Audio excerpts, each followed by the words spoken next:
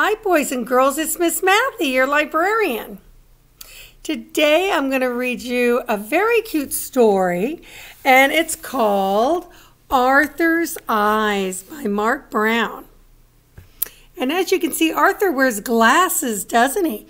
Many people wear glasses. It helps us see. And Arthur wears glasses. And this is about how Arthur got his glasses. It's a very cute story. I wear glasses too. Many people wear glasses. Arthur's eyes. This is Arthur before he got glasses.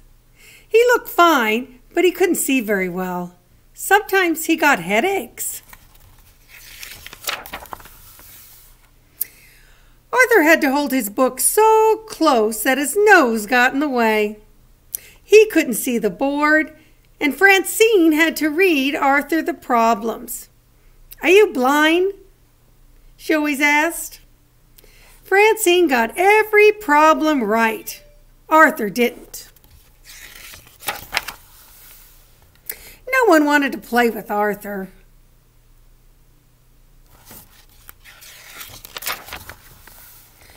Arthur's father and mother took him to the optometrist. Dr. Iris tested Arthur's eyes. "You need glasses," said Dr. Iris. Arthur tried on all kinds of frames. He chose the ones he liked best. "You look very handsome in your glasses," said his father. "Everything looks clearer," said Arthur. His mother told him he looked very smart. But the next morning his friends laughed at him. Francine called him Four Eyes. "Sissy," shouted Buster. None of Arthur's friends wore glasses.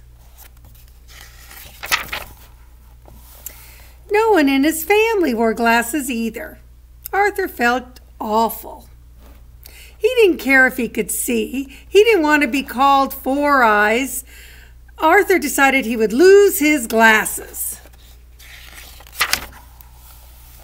Arthur put his shirt in the laundry. In the front pocket were his glasses. His mother found them the next morning. "You have to be more careful, Arthur. You're lucky they weren't broken."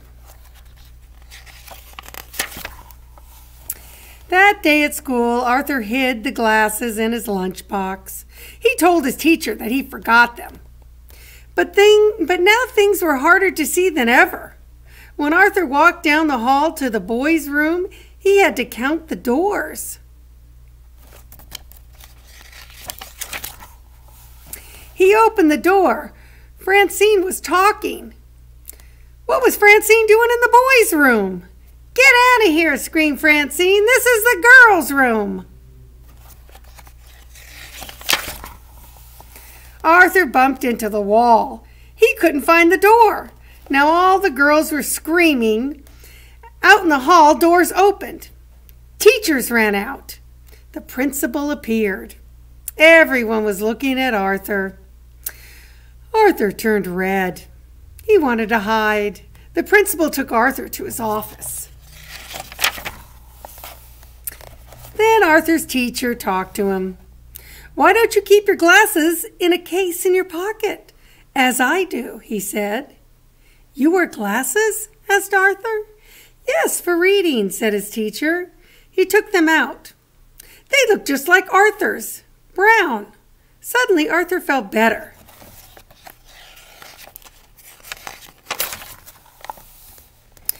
He went to his lunchbox and put on his glasses. In gym, Arthur made 10 baskets. Francine made 4. That afternoon, Arthur didn't need Francine to read the problems on the board. He got every one right. Arthur could see Francine's paper. She missed 2. After school, Francine asked Arthur to be on her team. "I'll consider it," said Arthur. The next morning, Arthur was very surprised when he saw Francine. They're my movie star glasses, said Francine. But there isn't any glass in them, said Arthur. It doesn't matter. They help me concentrate and make me look beautiful, said Francine. That afternoon, a photographer took the class picture. Just a minute, said Arthur. He took out his glasses. He carefully polished them and put them on. Everyone ready? Asked the photographer. Wait, said Francine. She ran to get her purse. She took out her movie star glasses. Okay, I'm ready too, said Francine. Smile, said the photographer. Wasn't that cute? So, Arthur had to wear glasses so he could see, and he did much better at sports and with his homework. So, if you have glasses, wear them. A lot of people wear glasses. You shouldn't be embarrassed. It's not a big deal. Everybody wears glasses if they need them. Okay, well, until I see you again, keep reading.